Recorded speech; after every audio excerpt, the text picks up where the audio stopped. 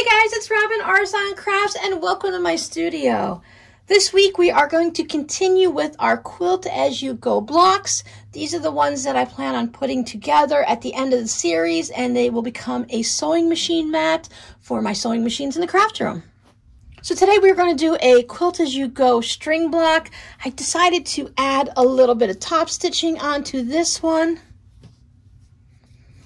This version, I have all of the visible Quilt As You Go lines. These are both made the same way, but this is the one we're going to work on today.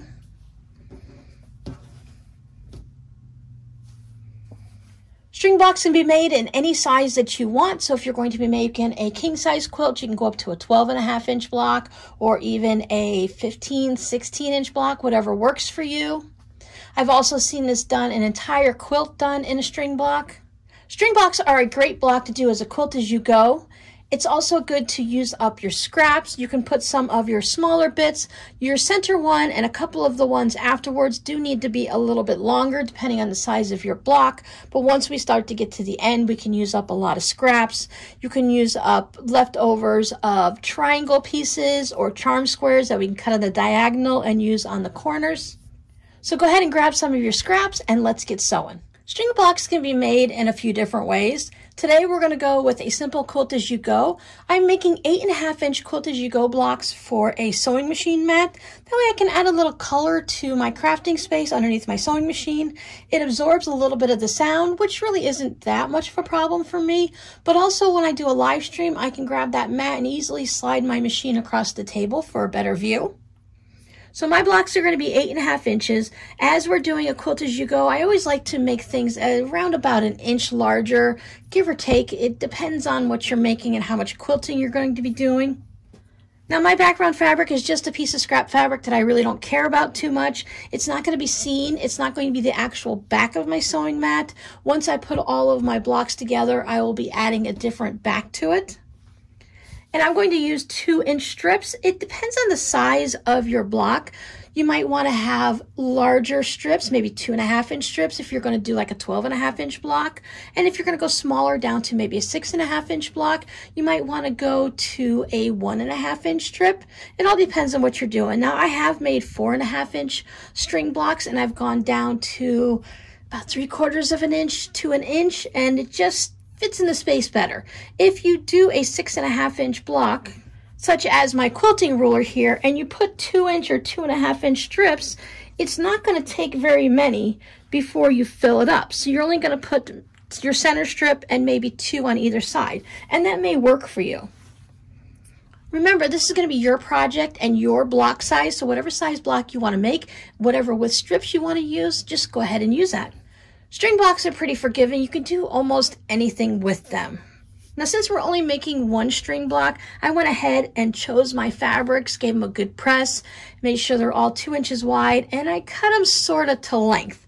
And I decided to also lay them out just to get an idea of where my strips are going to go and how long they need to be. When I'm laying them out, I do overlap them about 1/4 inch-ish because that's what our seam allowance is going to be, but I'm definitely not getting out the ruler and double checking. I just make sure that they're longer than my block because when we put them on, we're going to sew them right sides together and flip them over. So we need to make sure that it's going to cover the entire piece of batting. I am using my cotton batting that I always like to use. It's nice and thin. Just really enjoy this cotton batting. When you go ahead and press on it, it presses nice. I don't have to worry about any type of polyester and if it's going to melt to my iron or anything like that. But you can really use any type of batting you'd like. When we get to the corners, they can be a little tricky. You could always use a little bit of a wider strip when you get to the end. Some people, when they do string blocks, they like to cut a square and then cut it on the diagonal, and that way they can either have the same on each end or they can use it for 2 different blocks. Now this piece is obviously way too big, but I'm just going to go ahead and use it. I thought I would center a flower on there somewhere just to add a little bit to the end. We'll see as I'm stitching if I'm really going to need these blocks or how big they need to be, as I'm just guessing on the seam allowances here. So as I'm sewing, I'm just going to lay these out like this. Now, if I were making a quilt, I would just have a whole bunch of 2-inch or whatever width strips you're using inside a basket or a plastic bin or a paper bag if you want to just pull it out one by one and take a chance of whatever fabric comes out. You can totally color coordinate these, choose specific fabrics. Some people like to have a solid color going down the center or a fabric that reads like a solid, whether it be a white or a black or any color actually. That way each square will always have, let's say, even this Dr. Seuss fabric, you can use this on all of your squares. And then when you put a quilt together, you'll get a secondary effect on the way that they all meet up and make kind of a lattice looking thing. I'm only making the 1 block, so I'm not going to worry about that. I'm just going to put my novelties down and just go from there. I did try to make sure I didn't have like maybe 2 of the blue fabrics touching each other. The cotton batting tends to cling to fabric really well, so I just gave these 2 a good press together so that they'll hold themselves together nicely. You can use a little spray adhesive if you want. You could put a couple pins in it. Just remember where you're going to be sewing first. Our first strip is going to go on the diagonal, so you don't want to put your pins right there on that diagonal strip. If you're using the same fabric on all of them and you want to make sure everything lines up, you can fold your fabric in half just to find that center point on the end, and you can line it up with the point there and do the same thing when you get down to the bottom. Just figure out where the halfway is and line it all up, and then that way your lattice will be all lined up nicely when you're going. But you can also use various widths on your strips. You don't have to use all 2-inch strips. I could use some narrower ones or some wider ones. It's all dependent on what scraps you have and what look you're going for. If you look up string block quilts and you check them on Google or you look up them on Pinterest, you can see such a wide variety. There are various patterns. Some people will make all blue on one side and then all yellow on the other side, or they'll make the entire string block one color. You can make stars and other designs with it. There's just so many things you can do with a string block. If you needed to make a dozen quilts, you can do them all in string blocks, and each quilt will look differently depending on how you sew your blocks. But I'm only sewing 1 block, so it's going to be super simple. I just wanted to give you guys the different options of things you can do with them. So let's actually get sewing the block. If you want to do some visible quilting lines on top, you can go ahead and do that now. I was thinking that if you were doing it in certain colors, let's say maybe you were doing the blue block, you can always use white thread or another contrasting thread and do some type of a specialty stitch down the center of any of your strings. Or you can go ahead and just do 1/4-inch matchstick quilting all the way through it. I would leave a little space on the ends here because we are going to be putting our neck strings on it, and they're going to take up any of that space. You don't want to quilt underneath where you're going to be sewing. It's just a waste of time and thread.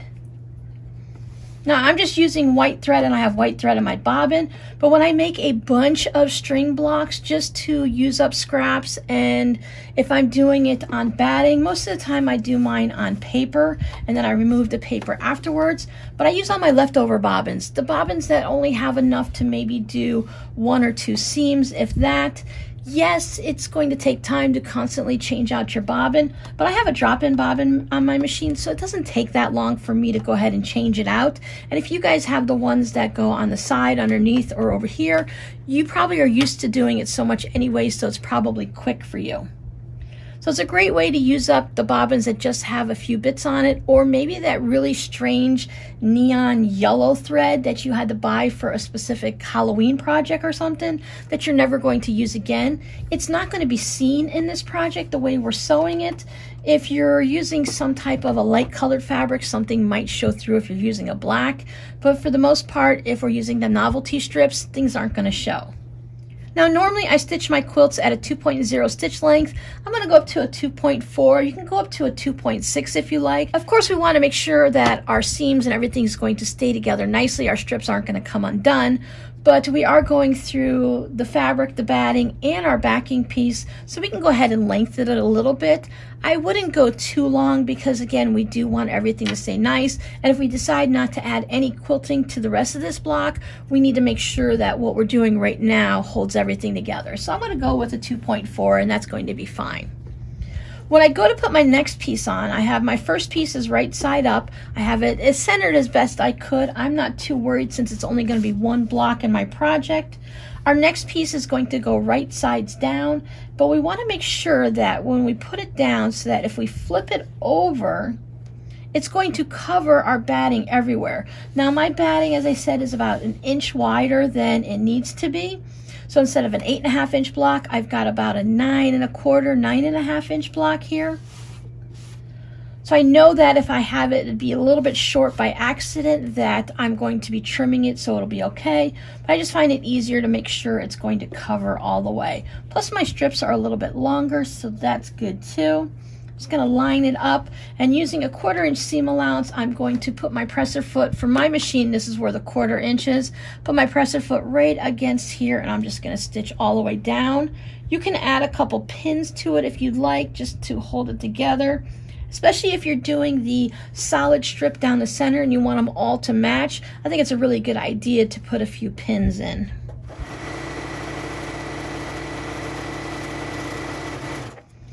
Now since our stitching went through our batting and our backing fabric, now it's considered quilting. So we've actually started to quilt our piece.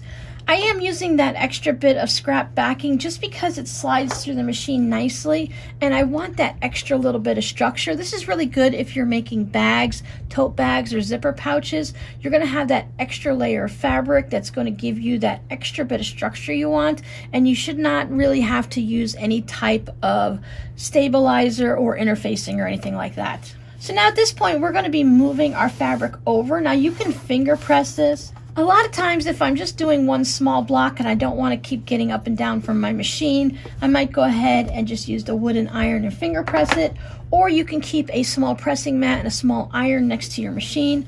I'm going to take this over to my big steam iron. I'm going to give this a good press just to make sure it stays out of the way. But to save myself some time and some trips of getting up and down, I'm going to put my next piece on this side. So again, when I choose to lay it down, this one's really extra long, so I don't have to worry about it. But I'm going to make sure that when I put it down, it's going to be in the right position. If you want to keep using your little bits on the end for crumb blocks, you can always slide it down. Just make sure you're going to be covering up your batting all the way. And then down here at the end, when I trim it up, I will have that extra bit for a crumb block.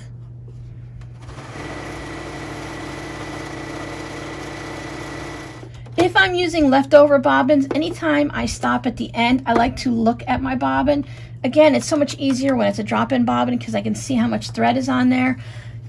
In this instance, as we're stitching it down here, you're not going to see it. If you were putting your quilting stitches on top, you'd want to be able to complete a full long line.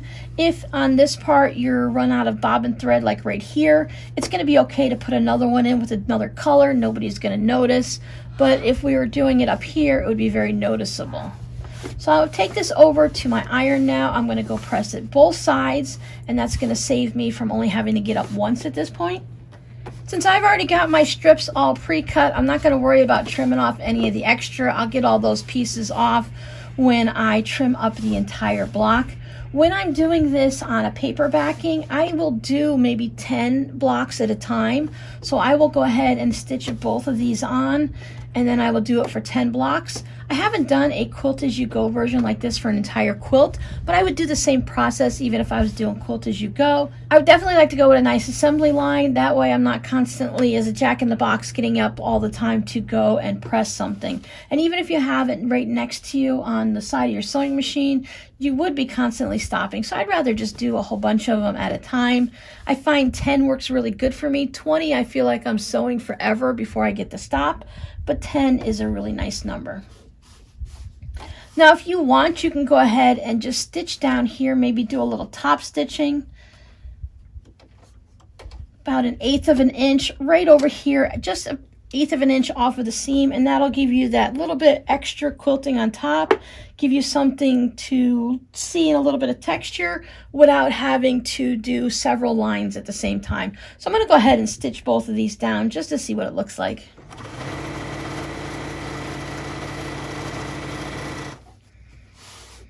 And now I just go ahead to my next two pieces, and since I have them lined up, This was on the right side, so now I know I have my little fishies to go next. Remembering to always put them right sides together and lining them up along the edge, 1/4 inch seam, and then the same on this side.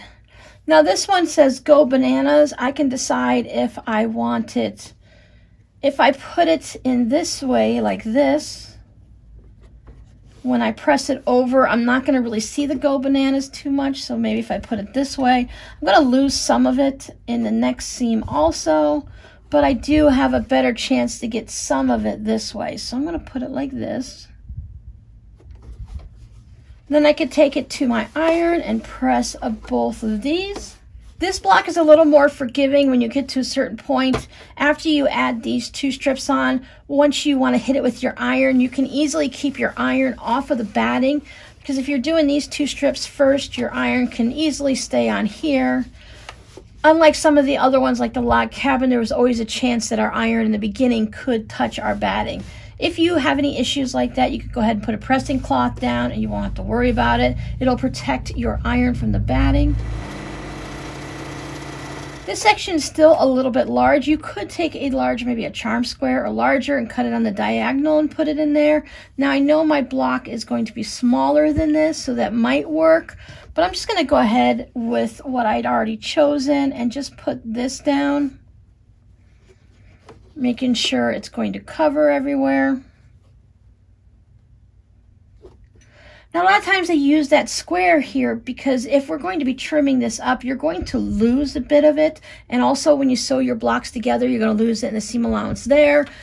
So you might only end up with this little itty bit of a triangle, which is why a lot of people like to put a square cut on the diagonal in this section there. It's some type of a triangle.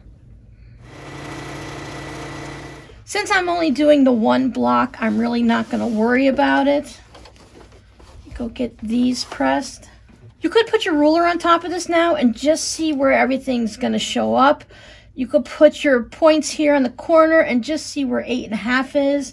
So you might only be getting just a little small smidgen on here. So we could always put our next piece on like this just to make sure we're going to have enough of the fabric showing. I just checked mine with the ruler, and yes, I will only have a little bit showing if I just put it on right here, since I'm not looking for anything particular.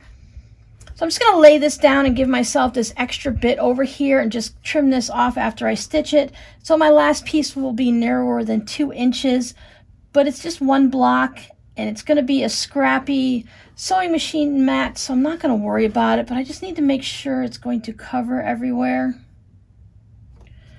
If I put it this way, I might get a little more of the flower in. Then I can just hold up the seam allowance and don't cut through my batting and just trim that little extra bit off.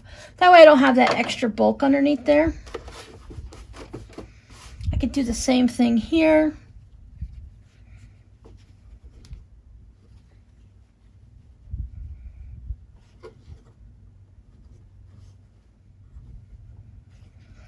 I'm going to trim this down just a little bit to see if I can get some of that cupcake in when I stitch it. Just put that like that. Trim my flying piggies away. As you can see, I did not do my top stitching on here. You can do your entire block and then go back and top stitch it. There's nothing that was my cat, Miss S'moresies. There's nothing that's going to be in the way that I have to do the top stitching first. I can always do it all at the end. Just want to make sure when I'm top stitching that I'm going from batting to batting. I don't need to go through the whole fabric there. That way I can cut these pieces off and save them for crumbs. Here's our block all stitched up. We have these fun little 2 lines of quilting on it, which no one's going to see on the back. I know they're there. I can just see them now and say, oh, I like that look.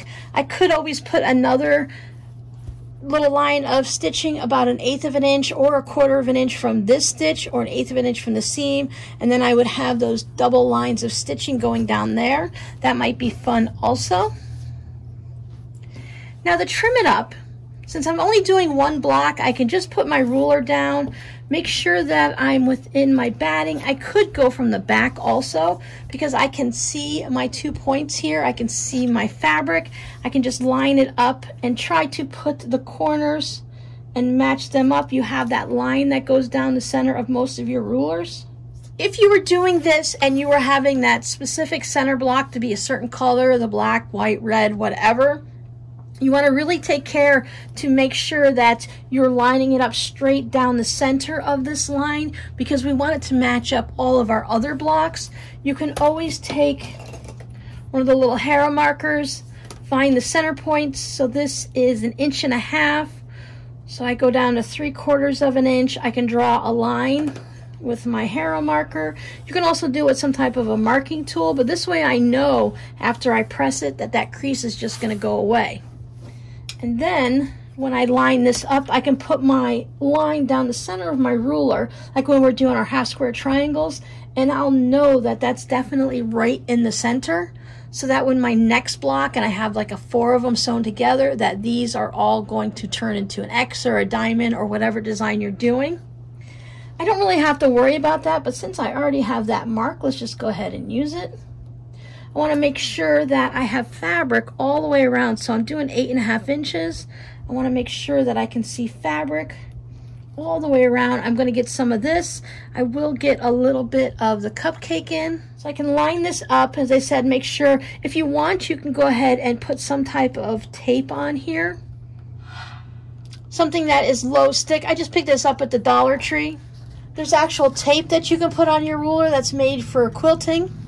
And just line it up.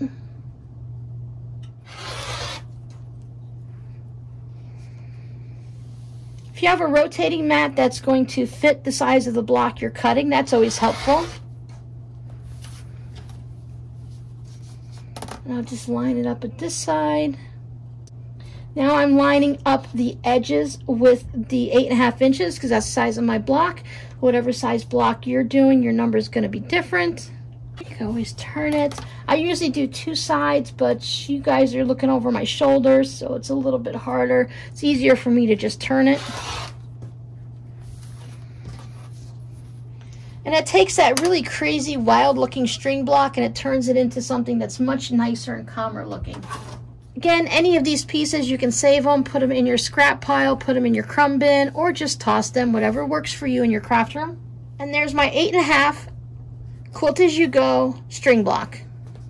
And this is a really great way to use up the novelty fabrics. If you have something that you might not quite enjoy, maybe it's just not the fabric you like.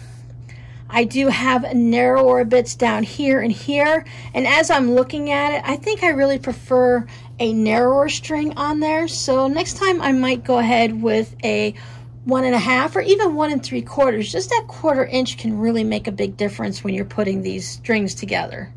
So we did a little bit of top stitching on that one. And just to show you another option, I did the visible quilting like we did on that one log cabin. So I have tons of matchstick quilting on here. As you can see, there are a lot of lines.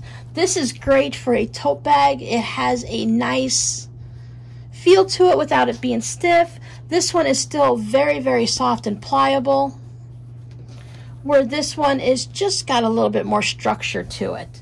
I don't think I would do this version on a giant quilt. That is a lot of quilting on it and it is a lot of thread, but if that's the look you're going for, then go ahead and go for it. I do find that this is great, again, for tote bags or bags. It's good for hot pads, table runners, placemats. I like to have that little bit extra. I don't always want to have a quilt on my table, but I find that this just changes it up enough that it does no longer look like a quilt. These 2 blocks, while made exactly the same with the fabrics, I went with just the green out of my scrap bin for this one. And I just think that having all these quilting lines on it, it just adds that little bit extra, where this one, like I said, it looks like someone cut up a quilt and put it on my table. This one makes it look like it needs to be on the table. It's more, I don't want to say artistic, more creative, more something. It just reminds me of maybe bamboo placemats or something like that with all that quilting. So far, we've been making a variety of Quilt As You Go. We have our log cabins. We've got our hexagon log cabin. I have extra quilting on this one. This one's regular. We've got our string blocks. I have a good variety to choose from. I think I'm going to make 2 separate sewing mats. I'm going to do one that has the visible quilting with the single color blocks, and then I'm going to do a crazy novelty one. So our next Quilt As You Go block is going to be the hexagons. You make those little hexagon flowers. You do the English paper piecing and stitch them all together and do it that way. We're going to go ahead and do that next week, where we're going to make our flower, and then we're going to go ahead and just quilt it down to our block. Our code word for this week will be cupcake. So thanks for hanging out with me, and I'll see you guys in the next video. Bye!